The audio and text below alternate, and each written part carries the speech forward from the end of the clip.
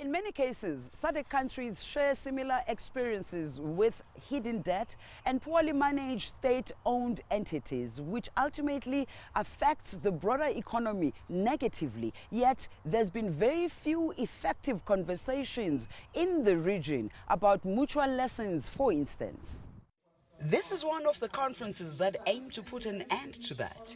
This gathering aims to provide a platform for civil society groups, members of parliaments, development specialists, think tanks and technical experts to consider recent developments with sovereign borrowings in southern and eastern African countries. To also consider approaches to support knowledge capacity for civil society and members of parliaments to engage on sovereign debt in their respective countries. A number of speakers here zoned in on the issue of servicing foreign debt by African states. Debt sustainability is becoming an issue.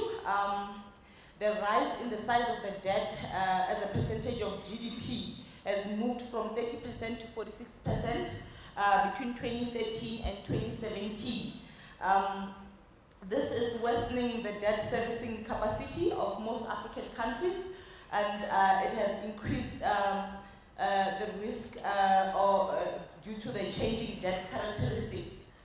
Also, 18 of the African countries are facing high debt risk. A political economic think tank focused on regional integration in the SADC region as well as the African continent broadly believes that growth in debt is not necessarily a negative trait.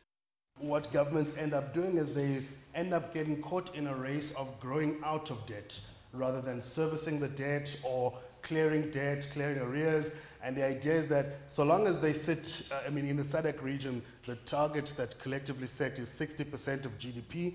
And the idea is that so long as governments can maintain that specific prudential ratio, they're fine. Growth in debt is not necessarily a negative thing, particularly if governments are borrowing to invest in infrastructure. And the idea is that that investment in infrastructure will then result in economic returns down the line in order to ensure servicing of the debt. A number of trends that are affecting the development efforts on the continent were also highlighted here. The rise of new players in the global economic order, be it not just China, but also Russia, Brazil, and India especially.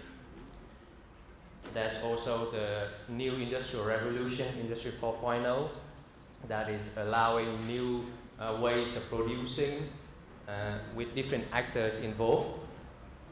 There's also climate change, which even though Africa only contributes about 4% of greenhouse gases, many African countries are severely affected by the global warming.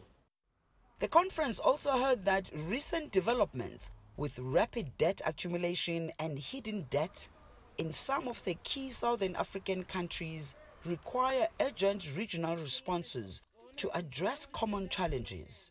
Yolisa, Njamela for CGTN in Midrand, South Africa.